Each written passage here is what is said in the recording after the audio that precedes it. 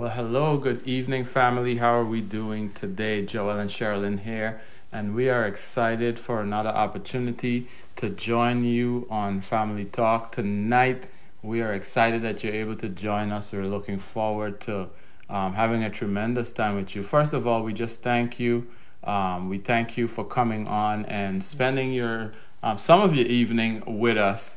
We're so excited and looking forward to all that God is going to do tonight. First and foremost, Sherilyn and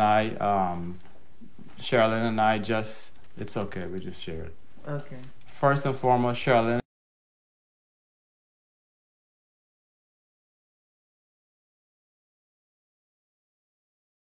that is plaguing a lot of relationships and continues to be something that we see in every situation that we're working in recently.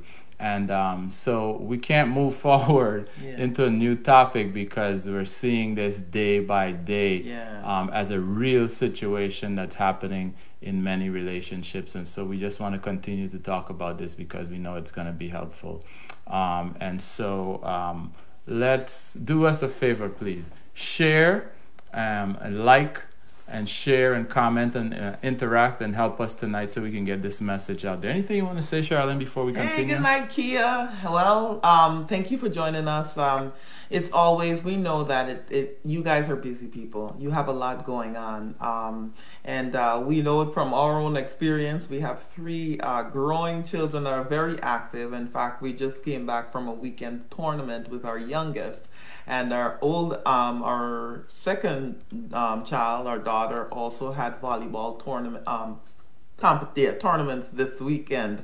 So we just came back from Philly and just getting prepared, getting everyone dinner and everything to come and share here before we come on this. So forgive us for being a little late for those who were waiting, but we are excited. We know that nothing before it's time, and we just know that this time is not going to be lost tonight.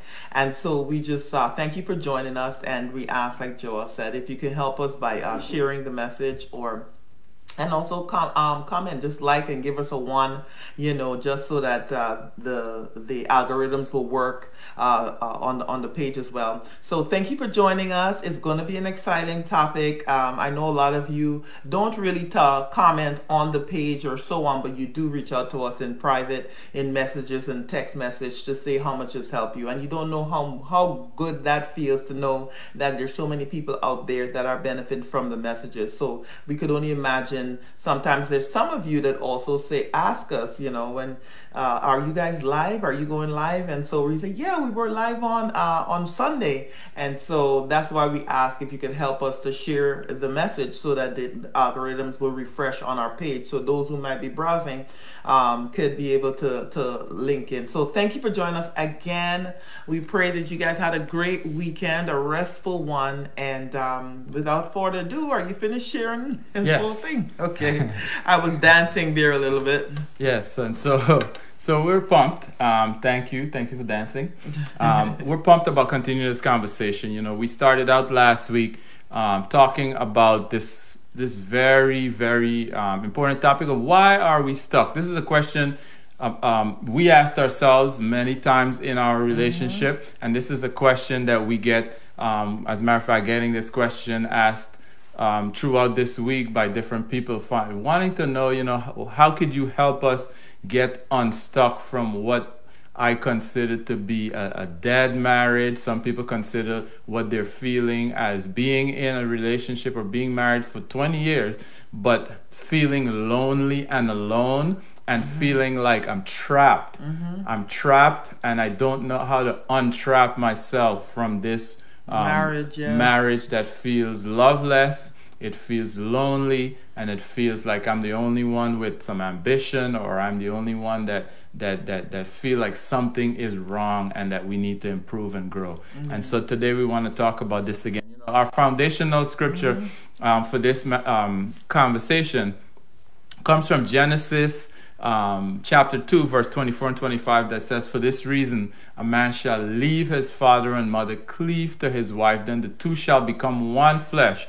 And then ultimately verse 25 says, and then they are naked and unashamed, which means that they reached a level of intimacy where they can be as transparent as any two people could be with one another, because there is no shame, there is no hindrances in the process of showing each other where they really are. And so from that part, from that scripture, we want to really focus on what is it that needs to be done in pursuit of becoming one, so that that couple can now get unstuck from what they would consider to be a relationship that is not going anywhere. Amen. And it takes a few things to get to that place where you're always moving forward in pursuit of one another and becoming intimate. Right. And a lot of times it is some of these 4 things that I'm going to list. One of the main reasons we spoke about last week that couples feel like we're stuck, or they're stuck, is because they have no common goals. Not doing anything together. They don't have anything in common that they're working on. And so one of the reasons why they're stuck is absolutely no common goals. Another reason why couples feel stuck is because they don't have mutual respect for one another. You know, you cannot move forward and be passionate about a future together with someone that you don't respect. And it's not like the person doesn't deserve your respect. A lot of times they do, but we have a lot of hindrances or sometimes corrupt thinking in our mind that's causing us to not respect the other person. And a few of these things is what culture, what kind of culture have we bought into? Did we buy into the chauvinistic culture that says that as a man, I can't respect you because you're a woman, and as a woman, you're beneath me? If that's the thought process that we have, then it's hindering my ability to respect you, and I can't build and move forward with someone that I don't respect. Or is it the feminist type of a thought process that says that I don't need a man? I'm married to one, but I don't need him, and I'm not going to submit. And that word submit is a bad thing in the mind of a woman. And so she says, I'm not going to conform to that type of thinking. And that's too old school for me. And so there's a rebellious type of a thought process. So a man that's married to a woman that feels that way is a man that cannot feel like he's being honored or respected. So his number one needs not being met. Her number one needs not being met as a female.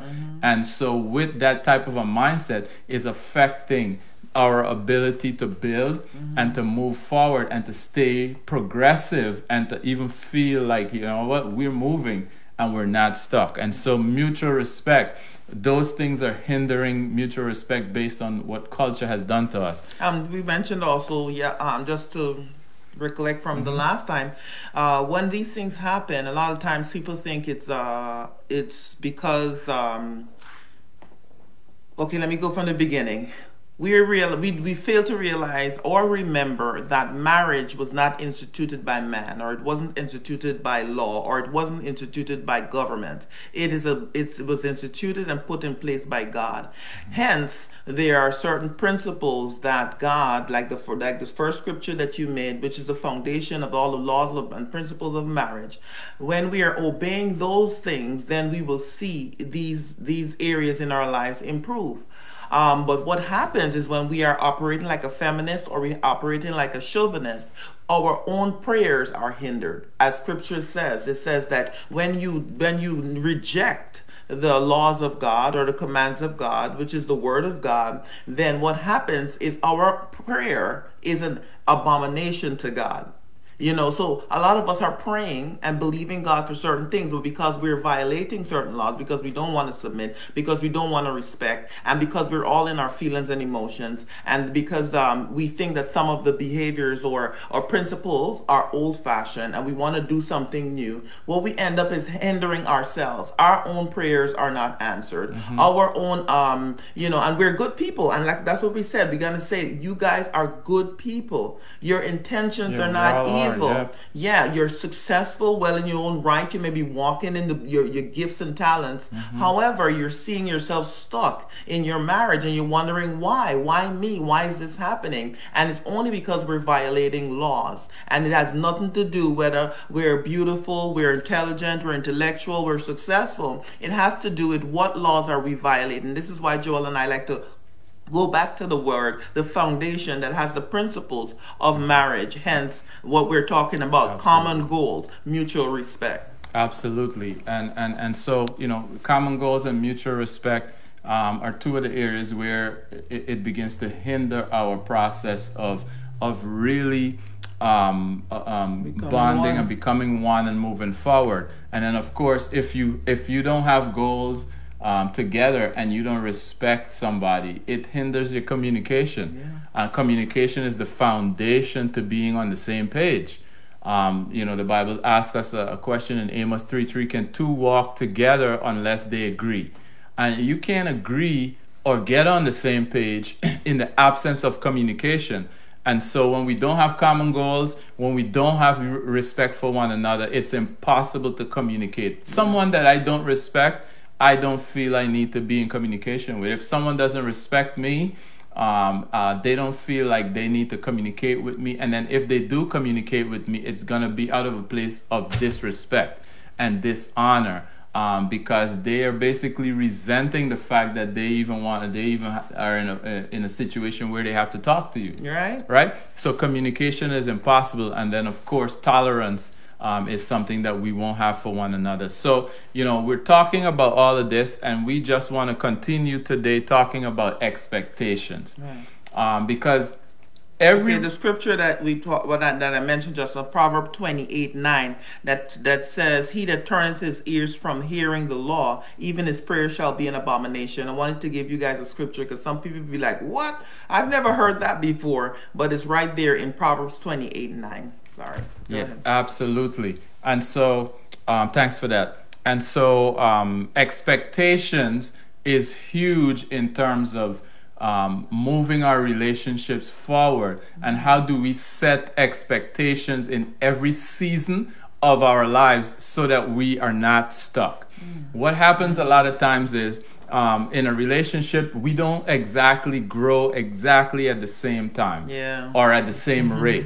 And so in a new season of a relationship, what you'll find happening to couples is that, maybe the wife went through a traumatic experience, or the wife is growing or working on herself, or the husband went through something and he's growing or working on himself. And now, because of the growth that this one individual in the relationship is beginning to experience, they feel like they can do better. They feel like they have a need to do better now. And then when they begin to feel that need to do better in life in general, they want to come on the same page with their spouse and start to move to a new level of accomplishment, new levels of intimacy, new levels of togetherness and oneness. And then all of a sudden that spouse begins to resist what they are now presenting, these new goals that they're now bringing to the table. And so the relationship is stuck because only one person has this desire to do better and to move their relationship to another level of intimacy. And so now a lot of times there's a new level of wrestling and fighting. It can almost feel like you're going backwards instead of going forward, because now one of you have a new expectation and the other person is not meeting or rising to those expectations. So we want to talk today about expectations and new seasons, right, Sherilyn? Right. Can you touch a little bit on new seasons that relationships go into, and how it seems sometimes that the person that is doing better, or maybe they got a revelation from God, or they grow in a relationship with God, and they move into what they consider to be should be a new season for them, and now because their spouse is not coming into that season in the same way that they are seeing it now, how that can cause them to now become impatient with their spouse because they're not growing at the same pace, they're immature. I could do better.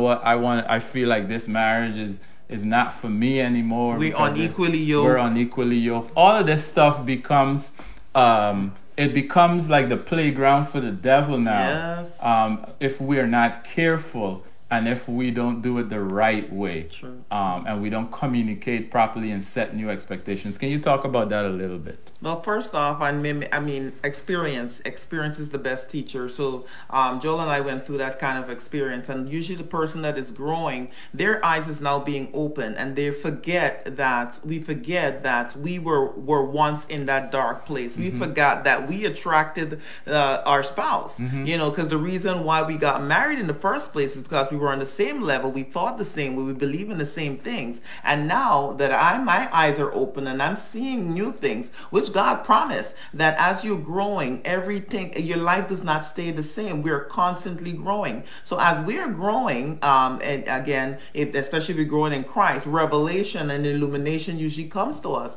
And then we start to see where we are, if we had low self-image, we start to gain self-image. Yes. And then all of a sudden we're seeing that, oh my goodness, my spouse is not treating me the way or valuing me the way that I should be treated. And of course, some of us might be looking at programs like this and they may say, yeah, my spouse don't do that to me, and oh, we're going through that and that type of thing. And you want what you see, but not realizing that everything is, there's a time and a season there's a time for everything under the sun, as says in Ecclesiastes.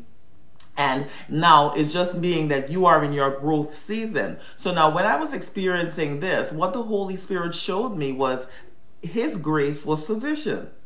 God's grace is sufficient. And the same grace that God gave me, I had to realize that I have to give it to my husband, because I wasn't always in this way, in this place that I'm seeing, and my eyes are being open. And this is where the enemy comes in. He comes in and he tries to, now he was the reason I had you in the hole in the first place, in the darkness. And then now that you're starting to fight him, resist him, which the scripture tells us that, you know, submit yourself to the Lord, or resist the devil and he must flee. So as we start to read and get new information in our mind, we start to grow, and then illumination comes to us. And then what the enemy starts to come in, because he wants to get us in a place to steal our relationship, steal our joy, steal the new season of blessing that God has in store for us. And so he comes and tells us that our spouse is not good. Our spouse, it starts to amplify all the negative. And when we're realizing that we were in that place and we are also falling short. So I like the saying, you know, when you point your finger at someone, there's three coming back at me. And so, and the same thing usually happens. So this is where God calls us to be humble.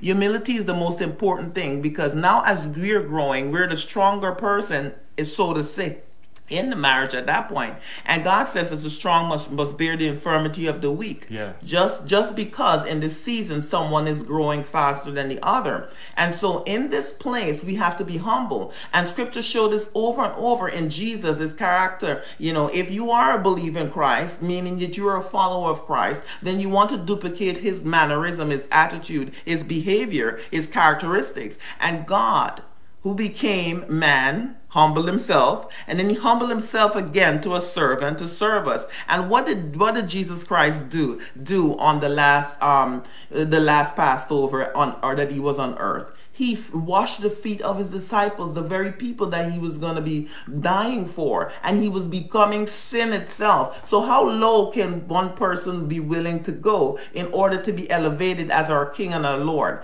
So he who humbles himself will be exalted. And in this situation, the person who is growing is called to be very humble in this setting. Now, you may bear because your eyes are open, you may be seeing a lot of things, and you may bear a lot of backlash, you might bear a lot of pain. However, this is where your strength comes. So what does that look like to a person who is being resisted by a spouse, and even being also, sometimes you're maybe being verbally abused by the person that you're trying to have them see things in a new way. You're trying to have your spouse see things in a new way, and like the revelation that, hi God, now I want to be able to share with you, and it's only right, because how do they practically submit themselves to the ways of Jesus and become patient and all that stuff.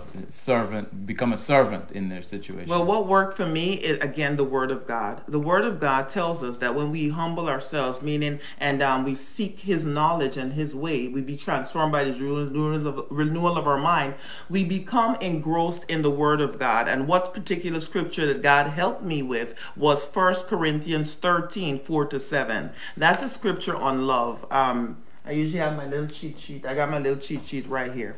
And so what happened, I had to now demonstrate this in conversation. So a lot of the times I remember in our relationship, if it's okay for me to talk about it, you know, when I was growing, I was like a new Christian, new person that started growing and getting all excited about this newfound information. And so I'm overwhelming Joel, dousing him, oh Joel, we should do this and so on. And he wasn't in that place. And it can be a turn off, you know, exactly, when you're going at a person with new information and they're not there yet. And so I started feeling a little offended, and scripture tells us in Psalm 119, 165, it says, shall the throne, no, I'm sorry, I'm talking about Psalm 94:20, that says that perfect peace have they that love thy law, the laws of God, and nothing by any means shall offend them. And what this scripture is really telling me, that, you know what, Sherilyn, why are you getting offended because your husband is not listening to you? And why are you not at peace because of this situation? It's because I didn't know the laws of God. I don't know the word of God. And God tells us, you know, meditate upon his word day and night so we can have that information. And so 1 Corinthians 13, 4-7 was something practical that I could have put in place, which is love. You know, I needed to demonstrate the agape love, and God was working in me to be able to demonstrate the agape love, because as I was growing, you know, and looking and growing, what He was actually teaching me is how to love you, how to love, you know, how to love my husband. And so how do I do that? It's not emotional. It's actually some actions that I have to do. So despite you were lashing back at me, I now had to realize that, you know what? I have to know the Lord. I shouldn't get easy offended, and I should have perfect peace when I know what to do. What is it that I'm supposed to do? Let's look at this particular law that God brings to me. And it's in 1 Corinthians 13. He says, love is kind. So when Joel was being that way, you know, you might say, I don't want to hear what you have to say, not right now, you know, or he just listened but he didn't do, and I'm feeling impatient. What would happen? I had to still be kind in my process, and I had to be, you know, I didn't want to be, I had to be patient as well. Yeah. You know, that was the number one thing, patient. And that was the first thing that says love is patient. The first thing, because God is patient with you and I. And God was patient with me, because I'm now excited about my newfound growth and my newfound revelation. But that wasn't the case 5 days ago. Can I say something? Up to 15, yeah. Can I say something? Yeah. You know, a lot of times, what I found and what we found in working with different couples is there was a season of this person that got this new revelation. There was a season when they weren't listening to their spouse in other things. Well, I wasn't listening. Let's make it plain. I wasn't listening to you. Yeah, they weren't listening to their spouse. And I wasn't even talking about our situation. But I know a lot of things that God revealed to me, and I was now excited about. It was coming from you, and because I was in a place of darkness and you know, not really listening to you. Then you were telling me this stuff prior to. You know. Anyway. Not to cut you off. Yeah. So a lot of couples we find, they've been in that situation where you know, let's use our example, our husband and wife example, where a husband was speaking or trying to help his wife get on the same page on different ideas, maybe not the same things, but different things, and she resisted it for years or for a season or other seasons, and he got to a place where he got fed up or he gave up. And then now he has become more complacent now in this new season, and now she's growing. Now she's growing, she sees the light, now she wants him to get unstuck. She wants him to come out of his place of complacency. And now he's tired. He's tired, and not only is he tired, but he's resentful. He's resentful because in his season of trying to lead, she resisted his leadership. And now that she's tired of being stuck and she has gained a revelation from God, and she wants him to now wake up again and come alive now and roll with me, he is sometimes he's lashing back. Sometimes, you know, he's in a bad place now, and he's resentful. And unfortunately, the enemy uses us against one another, and now he's keeping record of wrong from the past. And so he refused to cooperate with you because he feels like there was a season when I was telling you this. There was a season when I was speaking and you didn't want to hear me, and now you want me to hear you? No. And sometimes it's tit for tat. Sometimes we're punishing the other person so that they can feel what we felt back when you weren't listening to us, right? And so now you're in this battle, and it can become a vicious cycle of you being stuck just because we're not empathetic enough. We have short memory. You know what I mean? We don't even remember the season when we were in their position, and now we're in a new season, and we want them to fall in line with us. And so this is what happens a lot of times, and we hear this complaint all the time, especially from men. We hear the complaint that, you know what, I was telling her this. You know what, there was a time when I was saying this, and she wouldn't listen. And now, you know, she found this new revelation, or she got this new found love and relationship with God, and she want me to come on the same page. You know what I mean? And so there's a level of resentment there. And I believe that we have to always honor God and trust God and forgive. Because, you know, unforgiveness is something that will cause us to be stuck in our relationship because we're busy, you know, keeping record of wrong. And it's the number one weapon of the enemy against people in such a major way. Once unforgiveness is in, because Jesus died to forgive us. You know, that's the first thing, so that we can have forgiveness of all sin. And so now knowing that we have the ability to forgive others because we were forgiven, and also for us to forgive ourselves, and we're not taking it. Satan loves it, and everything that he throws at us is to keep us in this place stuck in the mentality of unforgiveness. Knowing that once we're operating in it, the scripture tells us clearly, God says, if you do not forgive others their trespasses against you, us, then he won't forgive us of our own trespasses. So a lot of us, again, good people, well-intentioned, you know, hardworking people, doing kindness, you know, for others, serving the community, all these good stuff. But these little things, like these laws are being violated. And remember, I mentioned in Proverbs 28:6, where it says that, you know, when we reject the laws of God, when he tells us to forgive and we don't, when he tells us to show grace and we don't, when he tells us to be patient and we're not patient, then our prayer are not answered. They're actually an abomination. An abomination means that your prayer is detestable to God. There's no one else that can answer our prayers except God. So it's so important that we not do these things. This is when we do realize that our marriage was not given to us by each other. Joel didn't develop marriage. I didn't develop marriage. The world didn't develop marriage. The government didn't develop marriage. God did. So we are supposed, or I should go even farther. You know, the world did not, science did not create human beings. We didn't create ourselves. We were created by the Creator. So he knows how we operate. So the wisest thing for us to do is to go and see the manual. How are we supposed to operate? And so, again, scripture tells us clearly that when we reject the laws of God, even our prayers are an abomination. I love Proverbs 3 as well. If you can find Proverbs 3 for me. Proverbs 3 tells us clearly that, you know what, if we do these things, these are the things that will happen to us.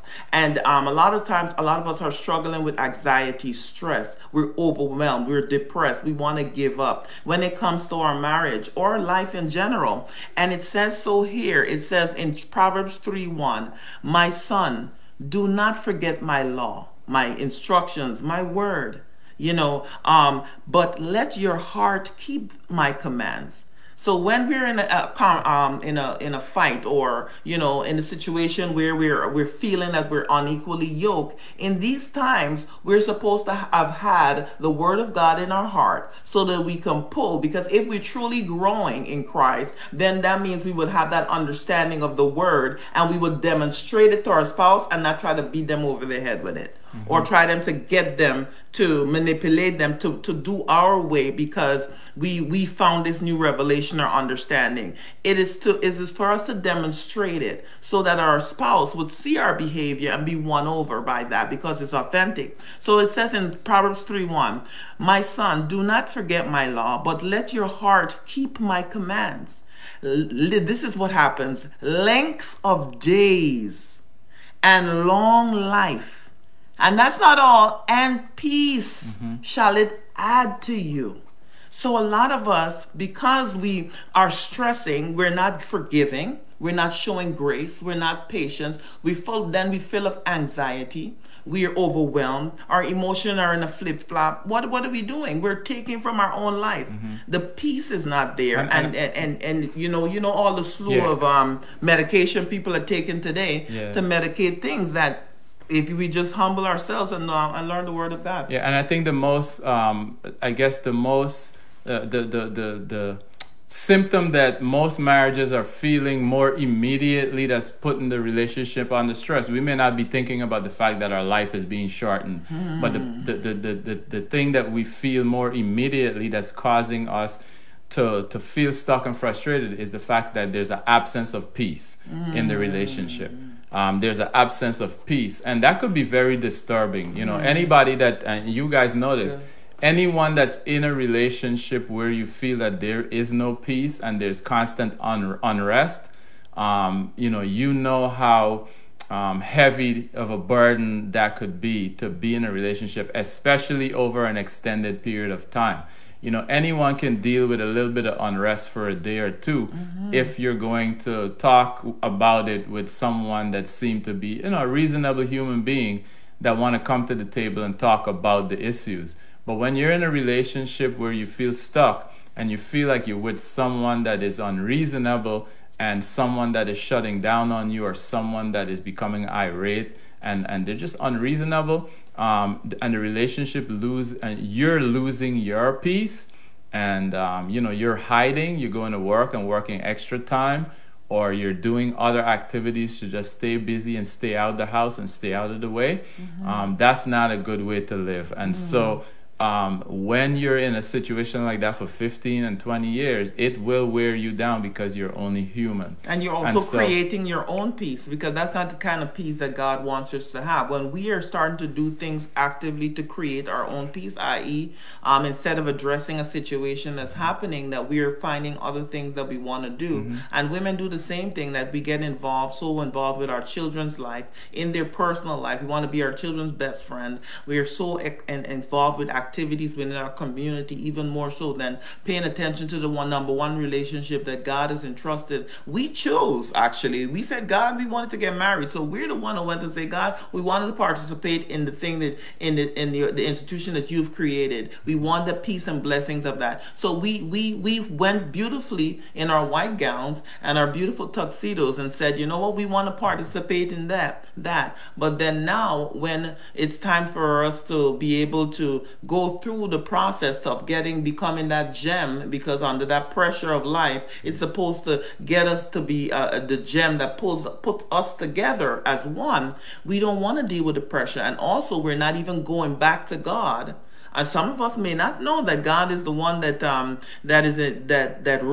developed marriage and created marriage, and He has the principles to help us be successful in that. But instead of going back to God for the help, we look for man's solution, temporary solution, or we go in our emotions and we listen to, again, the devil, who gives us great ideas on how we could deal with it. Absolutely. And so we create our own peace. Try to create our own peace that lasts only for a moment. Absolutely. So let's rein in on expectations for a second, because that's really what we want to talk about tonight. Yeah. We want to talk about expectations. How do we begin to come together and set new expectations so that we can move in the same direction. And this is something that every married couple got to become good at. When we don't become good at setting new expectations for the new seasons that we're facing, what's going to happen is we're always going to be at war, we're going to be at odds, and the relationship is going to be stuck. Sure. Sometimes you're going to feel like you're in a worse situation or position than you were in prior to this new season. True. And so how do we practically kind of like set new expectations? And it comes down to, number one, having common goals. When you, what should you be doing on the offensive so that you don't get to this place? Because you can't wait till you get to a place of being stuck to then fight for the marriage. You got to play offense. You know, you can't just play defense in marriage. You can't play defense in relationships. You got to get out front of the problem. And to be out front of the problem, you got to have new goals, and you got to have the same goals all the time. Right. So here's what Sherilyn and I do, and here's what God in his infinite wisdom did. God says in his word that morning by morning, new mercies he's giving us, right? He's giving us new mercies every day. And so we could talk about yearly setting new goals, but we could also talk about how do you reset your expectations with each other daily so that you don't fall into this trap of you being unequally yoked after a year of going through marriage without communication, right? And so what's your communication like with one another every single day? You know, are we on the same page every day? And here's the first place that most marriages go wrong. Most of us go wrong because we never take 2 to 5 minutes every morning when we open our eyes to grab our spouse's hands and say a quick prayer together to begin that day. You'll be amazed what praying together in the morning, even if it's 2 minutes, does for your expectation of one another and does for your oneness for one another, renewing your oneness daily and renewing your expectations and keeping you on the same page and growing you together at the same pace every single day.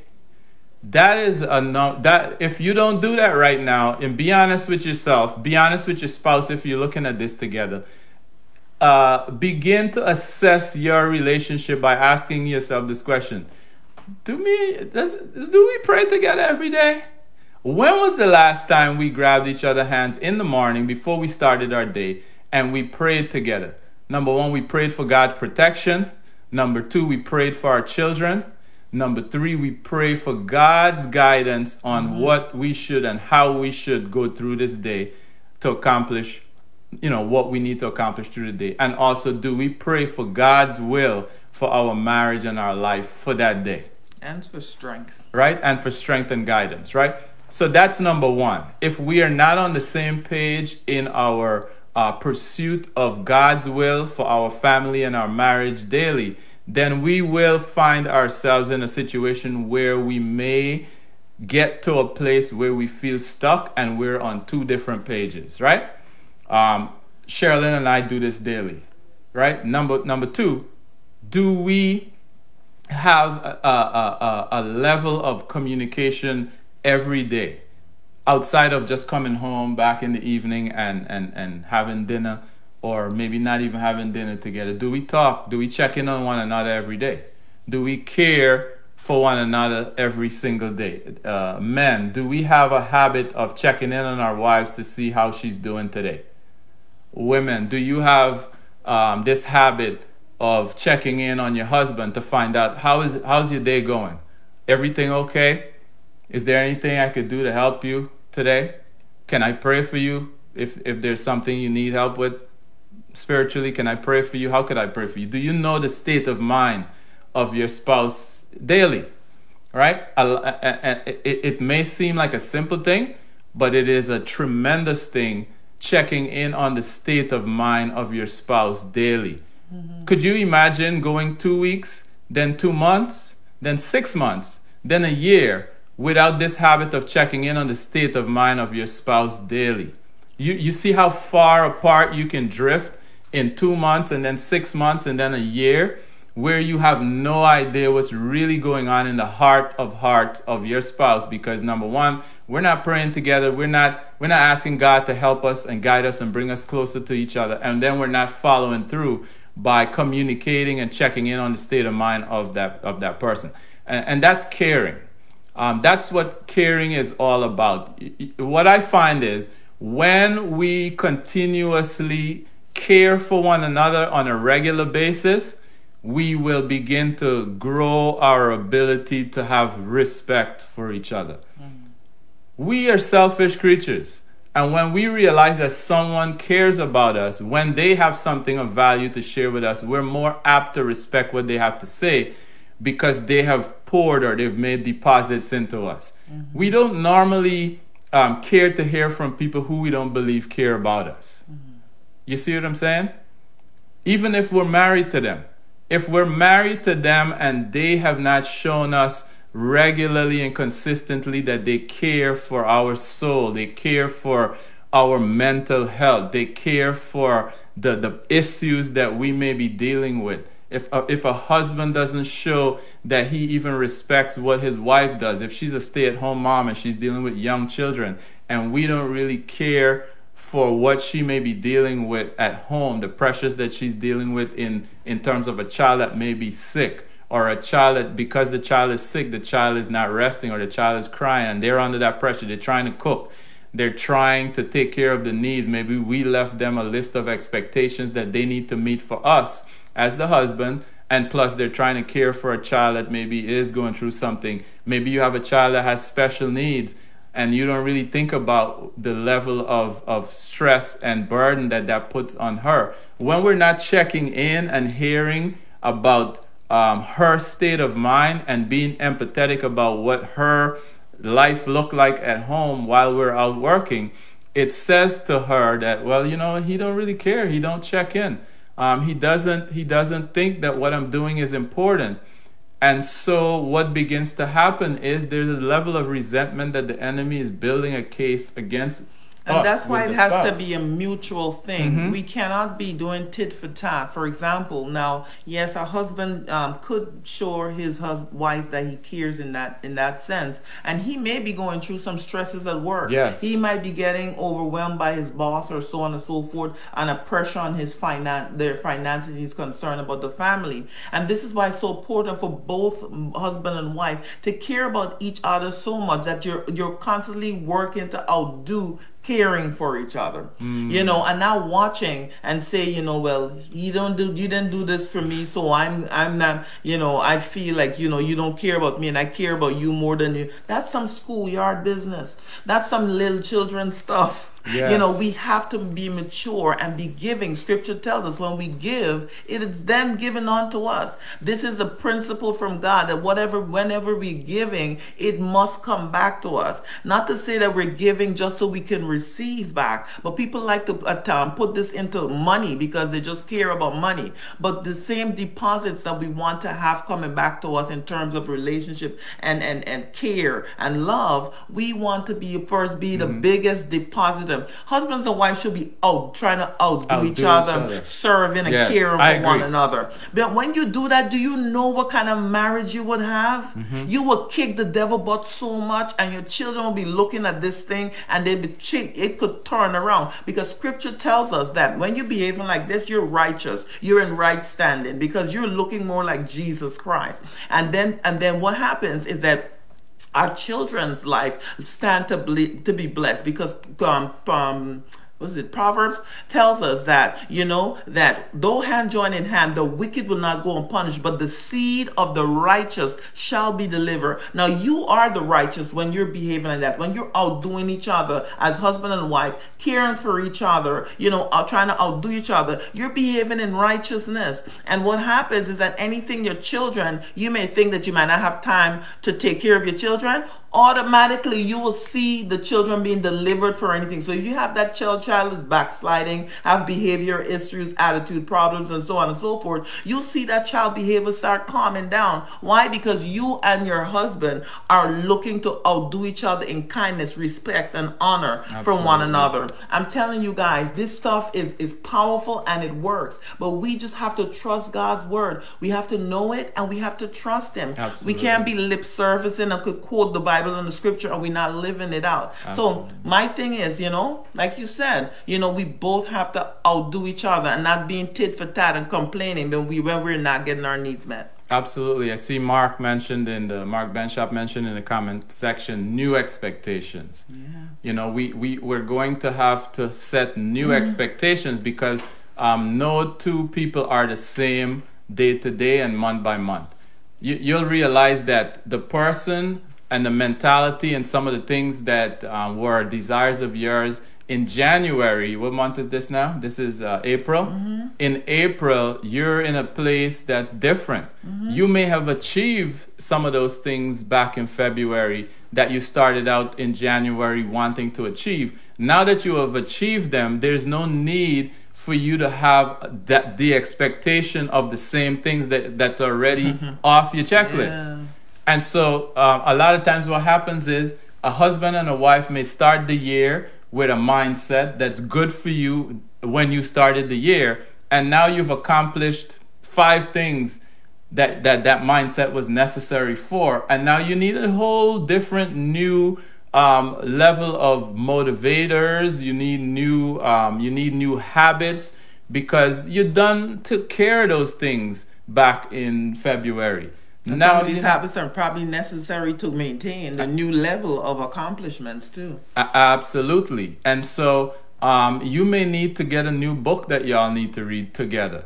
Y'all may need to be watching a program together like this. Maybe one of you began watching this program and some things that you never thought of kind of came and hit you. Your eyes are open to some new things because back in December, both of you weren't looking at anything. Now, maybe the husband's on here consistently looking, or the wife is on here consistently looking, and you realize that, wow, we could work on our intimacy. A lot of the things that were desires of my heart, I'm hearing about them from this program, and we don't have them. Wow, I want this, right? Now, your husband is still back in December where everything was good, and he's not watching this with you, and so you're talking to him about this in bed at night, and he's getting upset because now to him, you're trying to, add a new responsibility to his list, and he's not ready for that. Or right? He might feel like you're knocking him, like he's not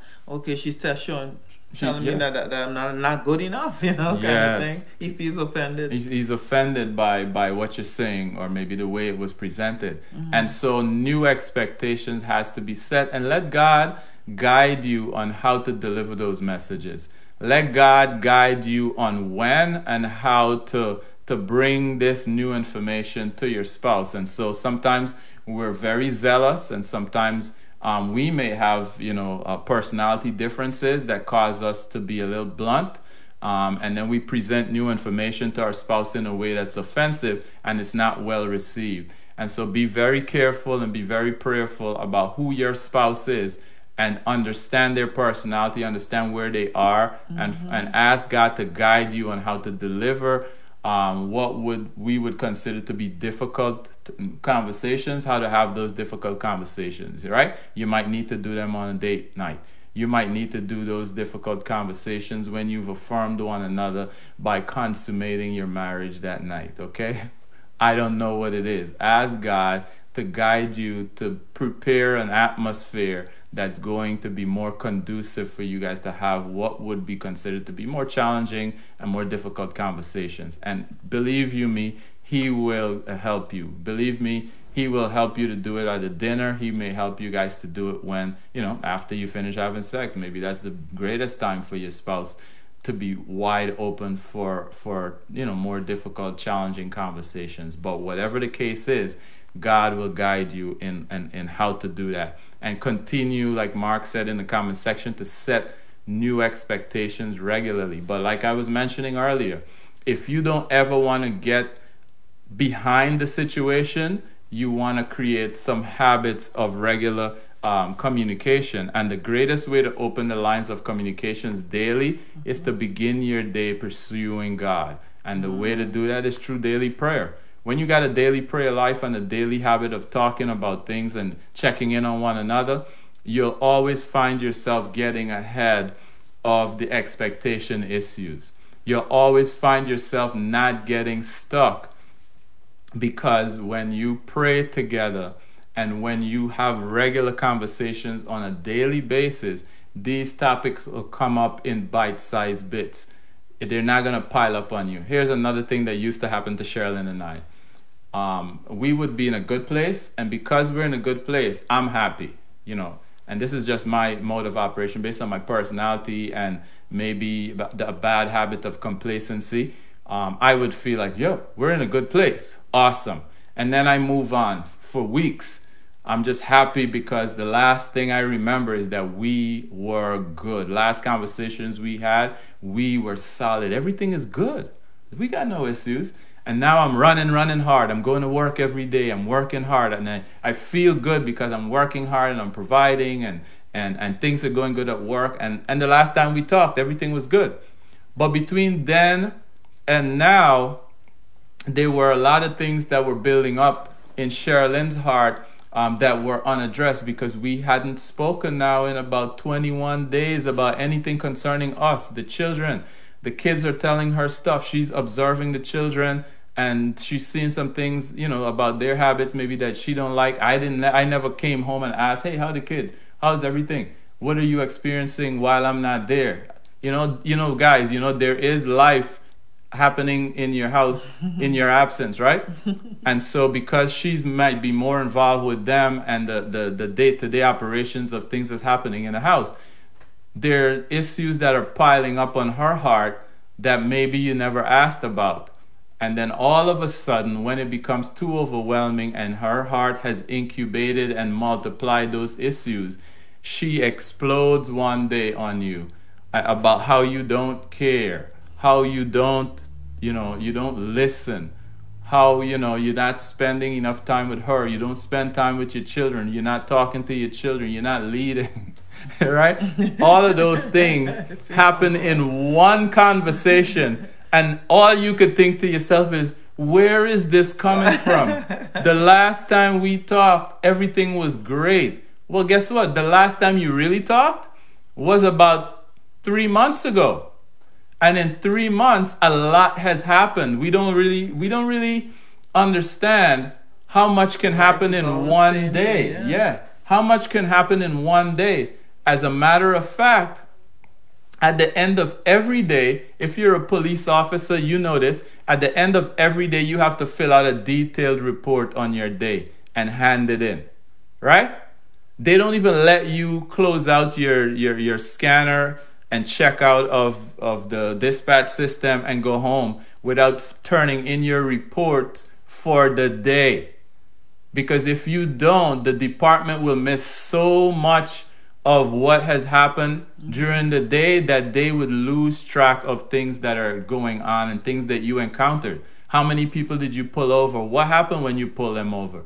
Did you have to pull your gun when you pulled them over? Do you need counseling based on an experience that you had that day? If you don't have and you don't turn in reports, or you don't even call on the radio and say, this is what I'm experiencing right now. I got an irate guy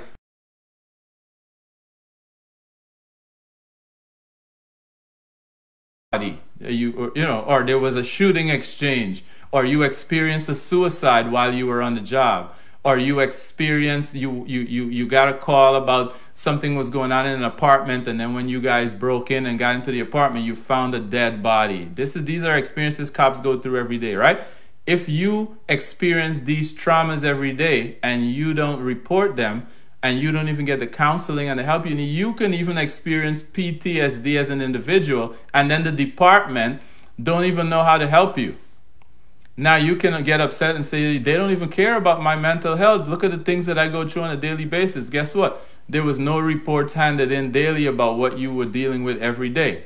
Now after 30 days, you're in a mess. They're in a mess because they can't track what's been happening. So the relationship between you and your superiors, it's sour. They don't allow that to happen because they make you hand in a report every day. So your relationship with your boss in a job like that is completely transparent because they know what happened to you from the time you got on the clock to the time you checked out at the end of every single day. But no one's putting that discipline on us as married folks. That is the responsibility and the choice that we have to make. And man, I'm going to be quite honest with you. Based on scriptures in Corinthians, it's our job to lead the charge in this area.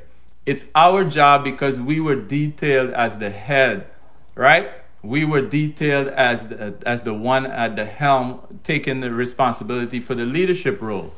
And so because we have to be the one that initiates this daily response of beginning the day, number one, in prayer, like I recommend, but and then what also does prayer do? Because communicating. a lot of people might be looking at this and say, okay, prayer is I don't know, but the prayer start.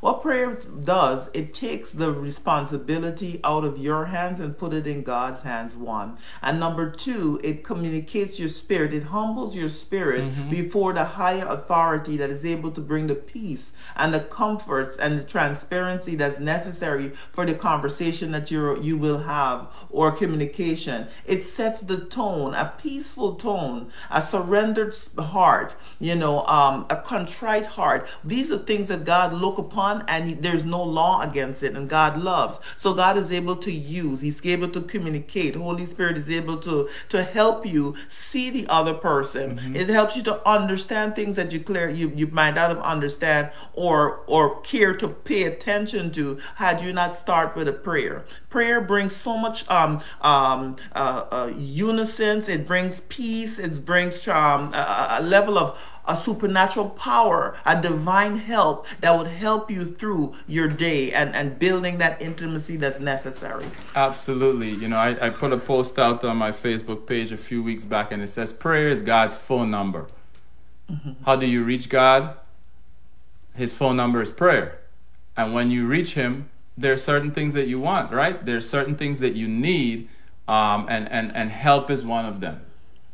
Divine help is one of them. And I think, Sherilyn, it's good that you slow down and kind of clarify that, because quite honestly, most of us are trying to do this life and have this expectation and be unstuck on our own or in our own strength, but we never really garnish the divine help that we need to get through it. And there's a lot of things that our finite mind can't really grasp. It's also prevents any one of us from taking control over the conversation. Absolutely. Because sometimes the day, because sometimes when we don't start it, one person may have went to bed with certain thought process, and they got up and it's been multiplied. It usually happens in women more than men, and it's multiplied. So when the husband now grabs your hands and pray, it's like, wow, there's a security, there is a peace.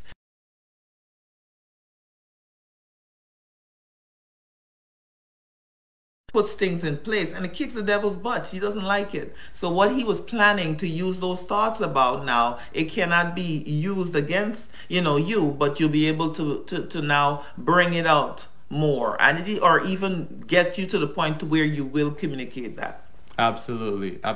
There's a level of trust that is built when we know that we're following someone that's following someone. and there's no better someone to know that your leader is following than the Almighty God. Yes. Right? And so setting new expectations daily will put us out front of the problem. Sherilyn, you and I set new goals and expectations every year, which is great. Just to let you guys know, we cover this in other topics, but like at the end of the year, Sherilyn and I usually go into a fast and kind of quiet our spirits. We shut things down, and then we may take a day or 2-day little getaway and do a little bit of planning at the end of the year to kind of start our new years and be on the same page with things that we want to accomplish for our family, for ourselves, for our health, our finances, every area of our lives. We sit down and we kind of detail and put things on paper. We write down our vision on paper, make it plain so that we are on the same page about things that we generally want to accomplish for the whole year. But what keeps us out front of the problem of falling into into a relationship that is stuck is that we do pray every day and we do communicate daily and we try our best to check in on the needs and the mindset of one another daily, because there's so much that does happen in one single day. Amen? No, a lot of people may be saying that's all well and nice, but we're not perfect. We're in this just like you guys, and sometimes we wake up in the morning and you don't feel like praying. A lot of times Mr. Ross wake up and he's very tired, and a lot of times, I said, okay, Cookie, I call his name. I say, okay, let us pray. Would you like to pray? And I would hold his hands, and he said, okay, in his dream, in his sleepy voice, it's all right. And then he starts, and sometimes he's falling asleep in between it, and then I start to pray. So we're supposed to help one another because the two become in one. And so this is how his helper comes out and just starts to pray, and then he wakes up and he goes praying, and then all of a sudden it takes life. So yes, there are going to be days that you don't feel like doing it. It's not a religious act, it's an authentic act, but the consistency is a very important in the process. Absolutely. And so the biggest thing as we wrap this up tonight that we do want to really grasp and understand is that this is not something, getting your relationship unstuck is not something that's going to be automatic. It's going to happen because of the fact that we are in pursuit of it. That's why we began this conversation with Genesis 2:24 and 25. For this reason, a man leaves his father and mother, cleaves to his wife. Cleaving is a process of chasing after and really working towards getting something done, right? He cleaves to his wife, and then the two shall become one flesh. Then you become naked and unashamed. That is a process. And sometimes your relationship goes in ebbs and flows. There's seasons that you go through. You're human. You get tired. You face difficult situations like the loss of loved ones. You may go through hard times where, something happens in your extended family that knocks the wind out of you. And how do we care for each other daily so that we can maintain the strength that we need to get through it? And that is what we want to develop, or help you develop the habit of not waiting until New Year's or New Year's Eve to really address new expectations, but how do we do this regularly so that Joel, you spoke about the positives of new expectation, and it's good to have having new expectation is a good thing, but there are sometimes within that new expectation, sometimes we have unrealistic expectation of one another. And what do I mean? Like a lot of times, like we started off the conversation talking about that kind of unequally yoked relationship, or it feels like that because one party is growing and one party is enthusiastic about growth, and the other life has hit them so hard that they're in a place where they're dragging a little bit. So now this person that is growing and excited and is ready to go forward may be criticizing and complaining about the person that seems the one partner that seemed to dragging their foot. And they may have once had a lot of respect and admiration for that person in the beginning, and now they're complaining. They're like, oh, this person doesn't do this, and there's a trust. Now, expectations, we want to make sure that we don't have unrealistic expectations, because our expectations should always be on God, because He's the one we trust. Expectation equivalents in this conversation to trust, and sometimes we put all our trust in our spouse. Like we put so much trust in that individual, and then we're upset because they're falling short, and that creates an anxiety inside of us. When scripture tells us in Jeremiah 17:5 that cursed is the man who trusts in man and makes flesh his strength, whose heart departs from the Lord. And what's happening here is that spouse that is growing, they're really taking their eyes off of God, and they're placing everything they consume on the negative, the negatives that the partner is going through at that point, when they're supposed to, like we talked about, care, and in caring, so we could encourage, uplift. Proverbs 18:21 or 21:18 says, death and life is in the power of the tongue, and those those who love it will live by its fruits, paraphrasing. Well, basically encouraging, uplifting that person more than telling them what they're not doing, criticizing, and also not even to them but complaining to friends, family, children, your children, or in your own mind replaying all the things that that person is not doing at that point is actually working against you, the person who is growing. And again, that's like a prayer that you're giving. Your word will go into God's ear, and you're giving instructions whether to the angels to go and do what's positive, or you're giving your words to the devil, the demons who are going to go and work against your spouse. And so you're actually becoming a co-conspirator with Satan against your own marriage. You're destroying your own marriage with your word. So expectations, it shouldn't be unrealistic. Like, if I'm the one that's growing in the marriage, I don't use this and lord over my spouse. I'm like the scripture says, love is patient. I'm to be patient with my spouse, and I'm not always seeking my own desire. Like, because my spouse is not doing this, then this person, I can't trust him, or I can't do this. I don't want to tell him about this or tell her about this because I don't think they could handle it. We're supposed to trust God that we're able to now demonstrate love to this partner, and the expectations now go to God, because it's God's word that you're trusting as you're growing. You're trusting God. Your expectations in the fact that God's word will work for you. So when I'm kind to my spouse, when I serve my spouse, when I show love, eventually my spouse's heart will get softer if it's hard, and they will then now start to do or become what God called them to be, and we're going to eventually not be unevenly yoked. Yeah. So that's what I wanted to bring up. Absolutely. And so that's why what Sherilyn just mentioned is critical to understanding the daily pursuit of holding each other's hands and going to God in prayer. Because when you stay in that mode, that takes care of unrealistic expectations. When you stay in the mode of the pursuit of God and the word of God and the instructions of God, it takes care of unrealistic expectations, because what both of you are saying is, God, we're both coming to submit to your way of doing marriage. We're both coming to submit to what your word says together on what marriage is supposed to be. And even more specific, when you do this on a daily basis, what you'll find yourself doing is you'll find yourself solving your daily challenges with the word of God and the instructions of God. And so you're not going to put unrealistic expectations or lean on man or on flesh in an unrealistic way, because you're both bringing your issues, you're bringing your burdens, all of your cares.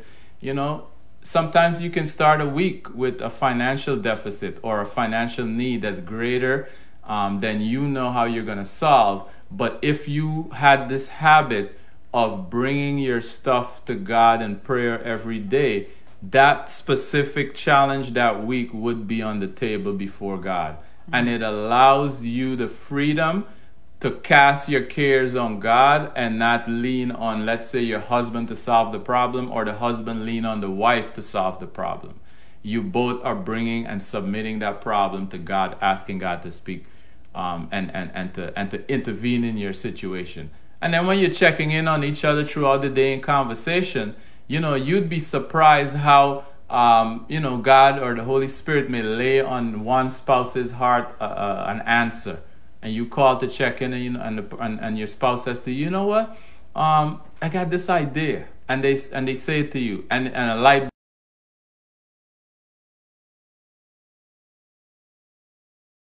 specific problem. But that type of lifestyle, or that type of living is only established and maintained when you make it a habit of bringing your situations regularly before God and getting out in front of this challenge. So expectations is something that we can set regularly and have new expectations and grow together if we are in pursuit of God and have a prayer life before God every single day, and we're growing and we're basically aware We have a high level of awareness about each other and where we are. And any changes that are happening with one another, we're on them every day. We're not waiting for 6 months for new things to pile up and to be surprised by what has been pressuring our spouse. Make sense? And so caring about each other daily and hearing about each other daily is very important. All right. Here we go. Actually, I want to bring up what you were talking about the righteous. Habakkuk 2:4 and Romans 1:17. Now, Romans 1:17 says, "For therein is the righteousness of God revealed from faith to faith, as it is written, the just shall live by faith." Now, it says, "The just shall live."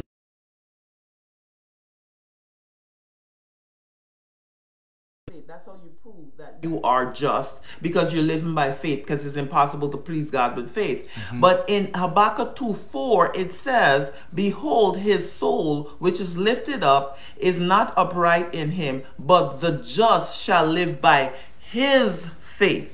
Now, his faith shows that there is a particular faith that God gives to individuals. So now there's a general understanding of everyone else living, but there is a faith which is an instruction that God gives particularly to you as a couple and as an individual, which is based off his word, because he does nothing contrary to his word, that's particular to your circumstances and situation for you to live by and for you to do. And when you do that, you're in right standing, and God will make things happen for you. Now, every relationship is different, and we're in different seasons as well. So when we are getting up each day and we are praying together, God will instruct our specific life to live by our specific faith that he will give us for that day. I want to share an example on this. Go ahead. Yes, please help me there. Back in 2010, I had a job in New York City. We just moved over here to Jackson, and I was working in New York, and I wanted to stop working in New York, and I wanted to work here in Jersey. You went online, because we were communicating about this. You went online and you found a seasonal job at FedEx that I went in, and I got the job for the season, but that job would have ended at the end of Christmas 2010 or 9? 2010, sorry. So that end of Christmas came, and they told everyone, okay, tomorrow is going to be your last day. Thank you guys for all the help, you know. And at that point, they hadn't hired me as a permanent driver at the company, right? I was a little frustrated and discouraged, because now I took a leave of absence from the New York job, and I would have to return to traveling back to New York every day. And I wasn't hired permanently. So I prayed, and I got a specific instruction to get dressed and go back down there to pick up my check on the final day of my assignment and wait at the door. The location I was working at was off in Cranberry.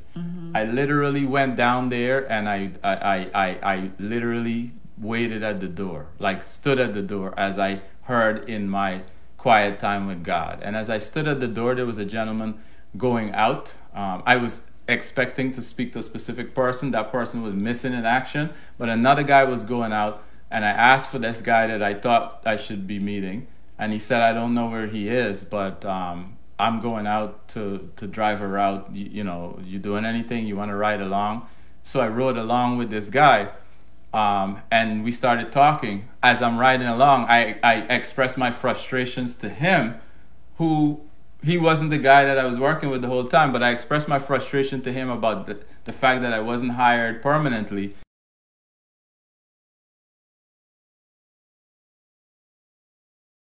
And on that ride of just riding along with this guy, my problem got solved. He actually offered me 2 different positions that were available, and I was able to pick the one that I wanted. And then from there, my work history began to evolve to the point where, you know, I am in a new position where I am now there. So all of that to say that we're living by faith when we go before God and we trust the word of God. But you mentioned that other scripture in Romans that we should live by Habakkuk 2:4 said we should live by our faith that God gave us specifically. And that is the spoken word of God or instruction to us individually. And a lot of times what we want to do as believers is we want to generalize things. What everyone else is doing, maybe we should do that because it is the word of God, and the church said this.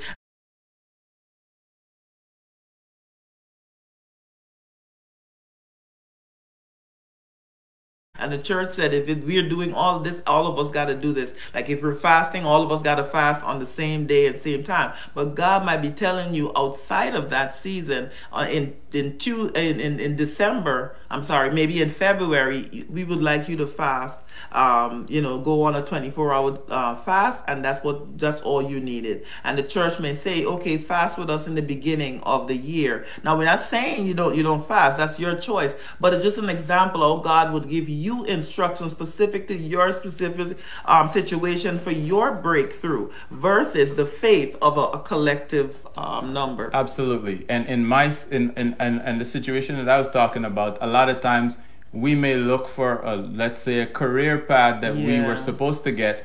And because we're close to someone, maybe our neighbor, someone across the street, or someone that we respect, we try to emulate or get them to hook us up so that we can get work or provisions or needs met based on a lifestyle that they have, but we're ignoring the plans that God is giving us specifically to do so that he can pave our way. And for me, I could have made a couple of other phone calls, but in my quiet time, God told me that day that I'm not going back to New York. Go down there and wait at the door and you'll meet a guy. That was all I was told to do. And in that moment, I did meet a guy, and he offered me two options. One of them was the perfect option for me in that season, which evolved into where God has put us now. So specific, having a prayer life and having a relationship where you're both in agreement, seeking God will brings always lead. the big relationship, the distant relation of the Almighty God to that personal space, to your friend, your father, intimate Abba.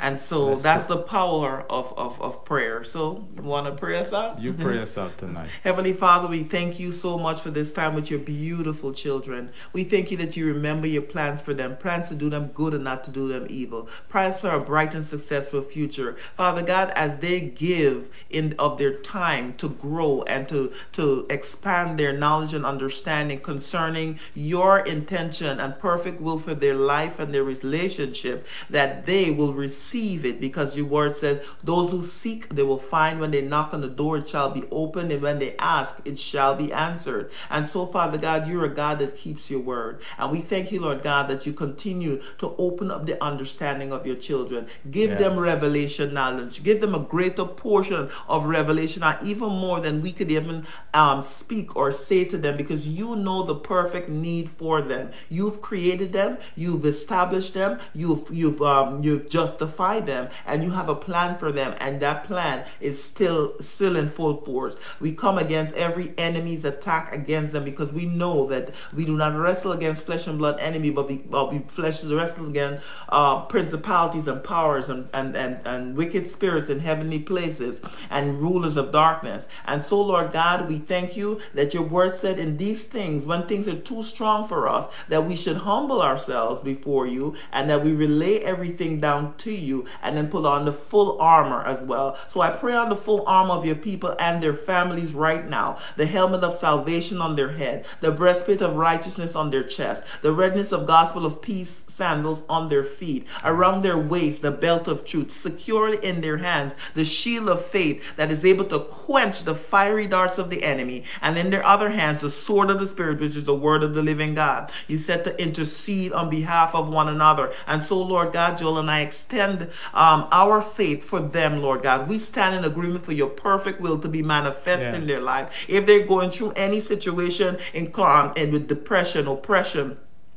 lack or anti-progress in any way. Father God, we right now come against, we rebuke, reject, denounce, and cancel the spirit of backwardness, anti-progress, of poverty, of insecurity, of shame, of everything that the enemy is trying to bring against them that is a lie. Father God, we bind them and rebuke them and send them to the abyss where it can never return to them, Lord God. Yes, open the eyes of their understanding, illuminate them, Lord God. Continue to show them your perfect will for their lives. And as they seek, Lord God, I know they will find. Lord God, we thank you that your perfect will, again, is for them, that you will open up the windows of heaven and pour them out blessings they do not have room enough to receive. And then they will know that you are the living God that cares about them and that their life matters to you. In the mighty, matchless name of Jesus, we pray. Amen. Amen. Amen. Once again, thank you for joining us. And we love you. We look forward to talking to you next week. Have a blessed week. For those of you that don't know, you can subscribe to our YouTube channel. Yeah. And you can help us out by sharing this video and sharing the link on our YouTube channel. Subscribe. Yeah, subscribe and yeah. All that good stuff. All that good stuff. Thank you, guys. All right, we love you. Love and you. Look forward to seeing you next time. All right.